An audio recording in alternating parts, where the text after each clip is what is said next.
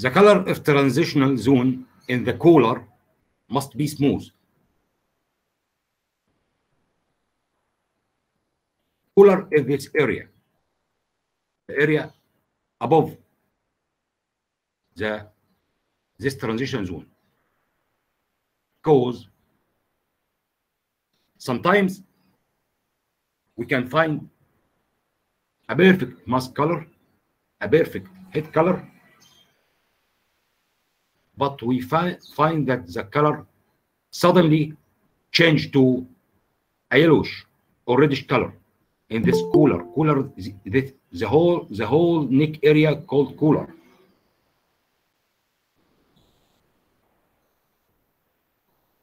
It's an evidence of another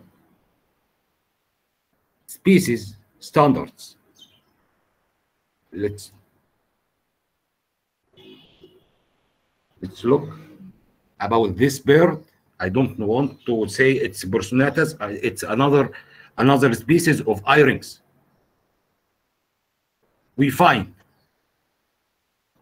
the mask, the head, and the back of the head have the same color. Suddenly, the color end and start another transition zone. So we can never, we cannot accept this phenomena in fisheries. Fisheries, the color faded smoothly, and to the mantle.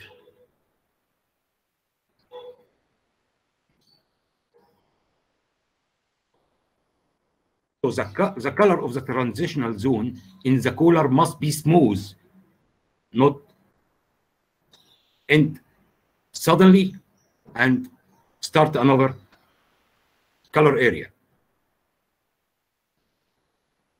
The presence of spotted red cetacean on the side of the neck and the back of the head also is a fault.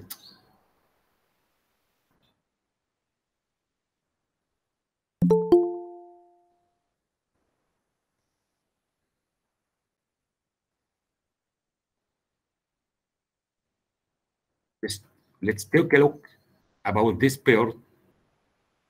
We find a good mask, a good transition zone to the lower chest,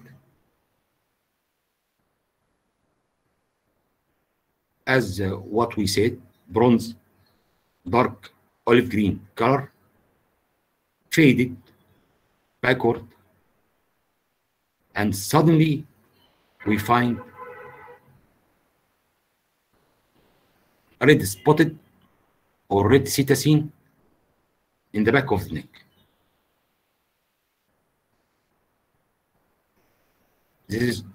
This is a fault.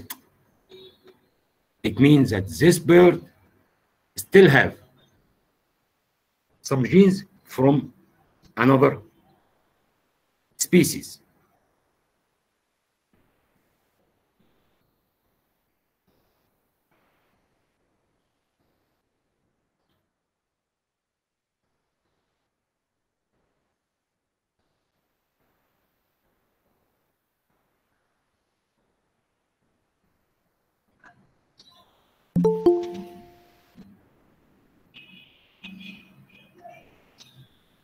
The separation between neck and chest color must be well defined and run from wing bends to wing bends.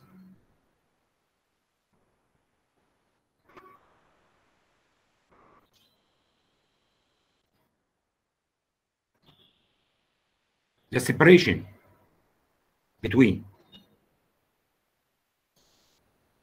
mouth color and lower chest, or between orange area and the green area, must run from this shoulder to the other shoulder.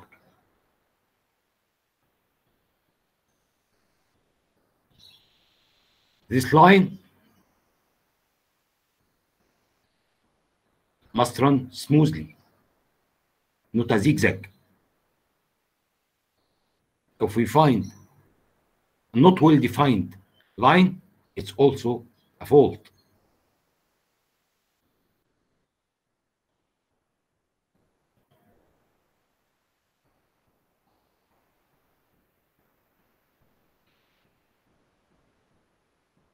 The band of the forehead must be wide to the height of the center of the eyes. As we said before, we can draw by our eyes. A line must start from the crown, the top of the head. This line drawn downwards to the middle of the eyes,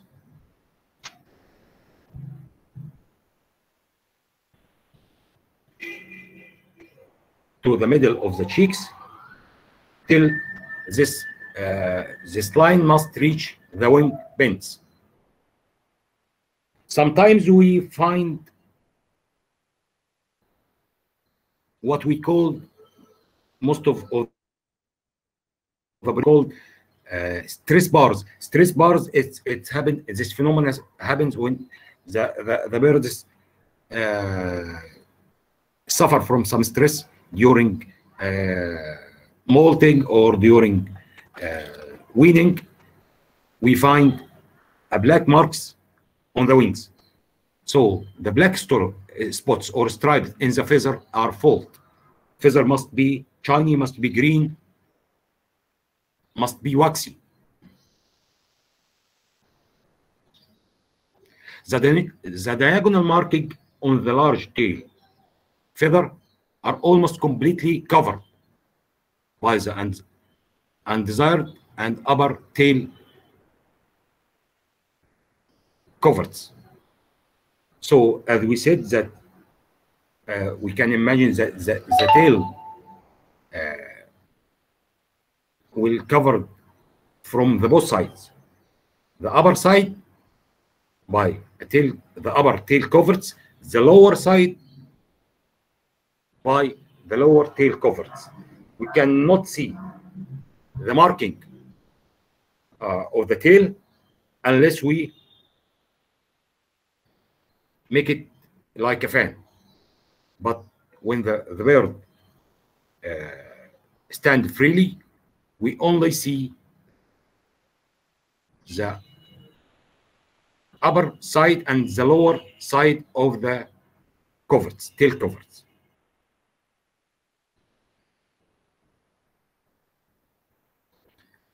As we said, the beak must be waxy and must be shiny red.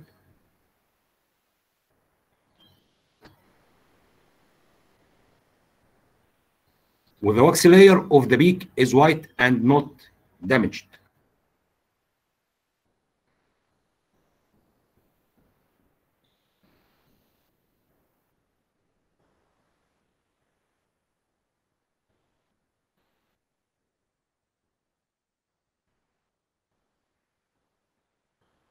This area, it is where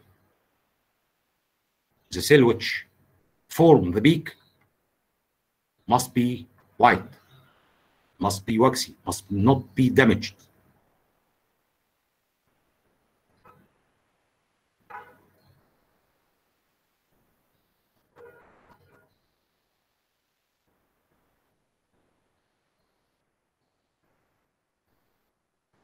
I put this diagram to, I can give it to Jireen or any friend if we, if anyone want to know the scientific parts of the body parts of the birds.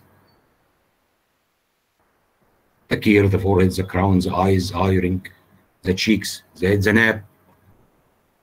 It's good. The diagram explain all the body parts.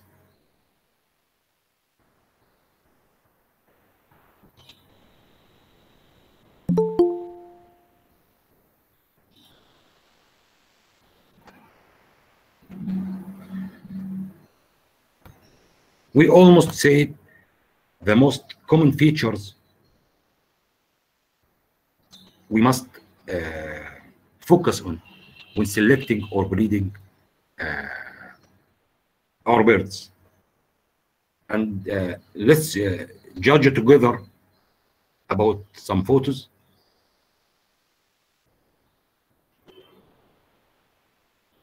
I had a question from a friend that why we must keep wild type birds. Now we are seeing a wild type color.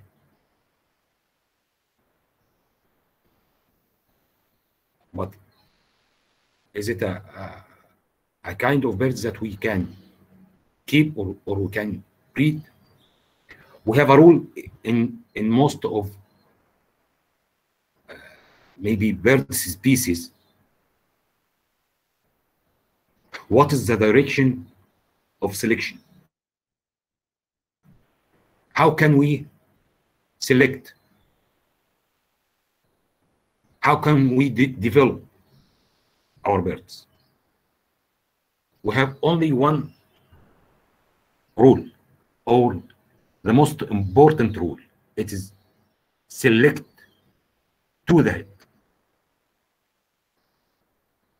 First, you have to select the head shape, the head drawing, the head size, the head beauty,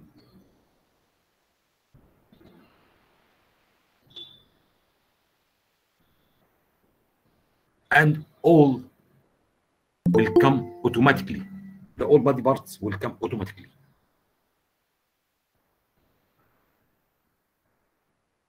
Let's take a look to this bird. Although it's a wild color, although it has a good transition zones, although it is follow the standards of fishery, but look at the head. It's have a very ugly beak. What is the meaning of select to the head? Selection to the head. We have two ways to select: color selection and physical selection. The more beauty birds, which the birds, I don't see the lower mandible. The chin feather must cover this mandible.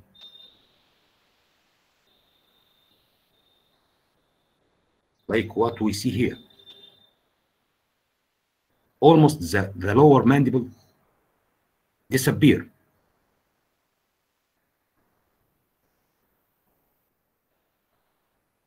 Head is very narrow. The head is very small. If we have a ratio between beak and head, it is not accepted ratio.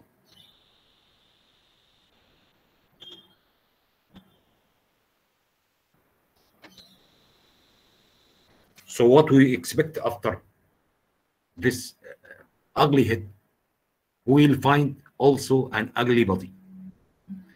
The color is more brighter than green standard, what we expect.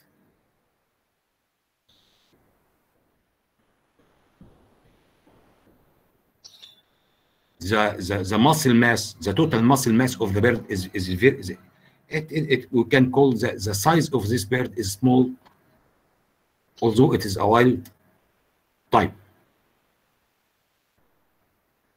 So I'll answer this question early. Meaning of keeping a wild type color.